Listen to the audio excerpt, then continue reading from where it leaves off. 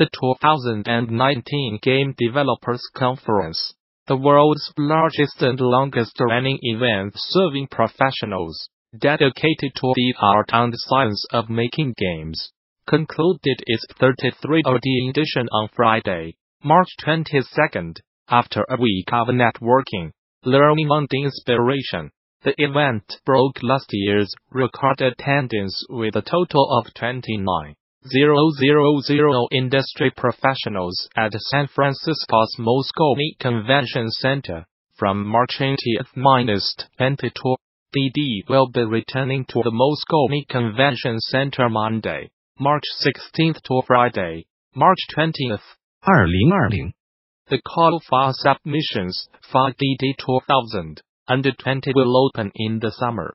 DD 2019 hosted a slew of content over the course of the week, including a total of more than 780 lectures, panels, tutorials and roundtable discussions, as well as more than 550 exhibitors on the expo floor. This year introduced the DD main stage, The Developer's Journey, a multi-part presentation that featured Shovel-Ready of Minted Molecule, Summary of Hello Games, and Leroy McWilliams of Microsoft describing the sources of inspiration that drove them to game development and propelled them, though the challenges of creating and releasing games out into the world. A new addition for 2019.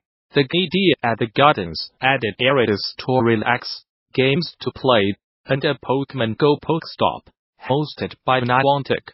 The DD Film Festival returned after its 2018 debut to give pass holders access to a slew of feature films and documentaries about games and game production. The indie game scene continues to thrive at DD, with multiple showcases for cutting-edge titles. The Independent Games Festival Pavilion gathered many of the most acclaimed indie games of the year, allowing pass holders the opportunity to try the games themselves. Likewise, the Indie Mega Booth, EM8-bit, and Double Fine's Day of the Dead, the Traveling Indie Developers at Train Jam, and the Super Chillax Indie Lounge, called the Mild Rumpus gave talented development teams the opportunity to show off their games. At the 21st Annual IFA Awards ceremony on Wednesday night, Lucas Pope's narratively rich murder mystery, Return of the Obra Dinn, won the Sumas McNally Grand Prize. The award comes 6 years after the 2013 Grand Prize win of his previous title, Papers, Plays. That same night, Return of the Obra Dinn received the award for Best Narrative at the 19th Annual Game Developers Choice Awards, which immediately followed the IFA Awards. The big winner for the night was Sony Santa Monica's God of War, which won the prize for Game of the Year. An archive of the IFA and GDC ceremonies can be viewed at http://twitch.tv/DD. The thousands of attendees of DD have their sights set to the past, as well as the future of the video game industry. In the spirit of reminiscence, DD asks the developers of many of the greatest classic games to come to DD to describe rewarding, challenging and sometimes charmed development processes that gave rise to classic games. Paperboy, Command & Conquer, Panzer Dragoon, Spider-Man 2 and Lemmings. The DD's Expo floor, which was open from Wednesday through Friday, was spread across the sprawling and newly renovated halls of Moscone South and Moscone North. The expo floor encompassed more than 550 exhibitors, showing off their newest technologies, software and services from games and tech industry leaders like Epic Games, Amazon, Intel, Google, Microsoft, Sony Interactive Entertainment, Unity and many others. The playable outdoor DD space let attendees try their hands, in some cases, their other body parts, at unconventional controllers and alternative control schemes. The special GDC Play area allowed emerging developers to display their games to key distributors, publishers and investors in attendance. In the Moscow's West Hall, the shut-up sit-down area allowed attendees to enjoy the best tabletop board games of the year, amidst the technological breakthroughs of the latest hardware. Software and services was a larger discussion taking place in and around GDC about the labor that goes into game creation, and the growing dialogue around the unionization of the games industry, with vocal support from noted developers and speakers.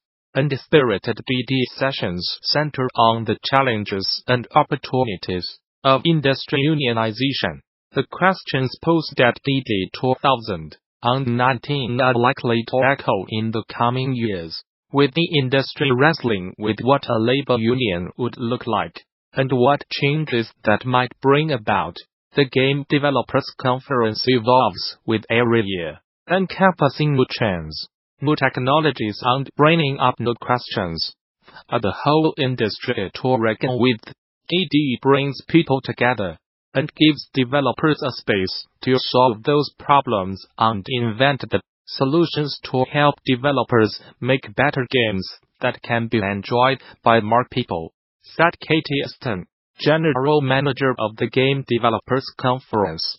From the countless indie showcases in and around GDC, to the amazing novel hardware and cloud gaming technology from industry stalwarts, the GDC is a conference for developers of all shapes, sizes and backgrounds. This year, we concluded GDC with eyes wide open for the challenges and potential for the future of games. We are even more in awe of the hard work it takes to create compelling games and appreciative of the connections made here to facilitate better games and better work environments to come. For more details on GDC 2019, visit the show's official website, or subscribe to regular updates via Facebook, Twitter, or Gamasutra and GDC are sibling organizations under parent company Informa. Konami has discontinued the in-game sale of Pro Evolution Soccer 2019 X-My Club Points currency in Belgium, a move that seeks to keep the game from falling on the wrong side of Belgian laws against loot boxes and similar chance-based purchases. The Belgian Gaming Commission ruled that loot boxes qualify as games of chance, something banned under existing gambling laws. Back in early 2018, since a number of game companies have had to amend their monetization schemes for Belgian titles, or pull the games from sale outright to avoid prosecution. A handful of Square Enix mobile games, for example, were pulled from Belgian stores late last year over monetization methods. Other games, like Ringnext Guild Wars 2 and FIFA 18, have had their in-game currencies or loot boxes retroactively removed to stay in line with Belgian law. In the case of PACE 2019, Belgian players will no longer be able to spend their hard-earned cash on the game's My Club Points currency once the change rolls out, though they will still be able to earn coins through in-game systems and spend them all the same. Today's the day. Organizers of the 2019 Game Developers Conference are excited to reveal 8 winners of this YARSBEST in Play Awards. This award program is part of the popular 3D GDC Play 2019 event, which helps indie developers showcase their work at GDC. Having your game selected as a winning entry is kind of a big deal, because GDC Play exhibitors had their games, not all of which are finished, judged by a panel of veteran GDC organizers. Now, each of these 8 Best in Play award winners, listed below, will Receive Tour All Access passes to the 2020 Game Developers Conference. Winners will also receive special Best in Play designations they can attach to their taglit GD 2019, where their games will be playable by all GD attendees.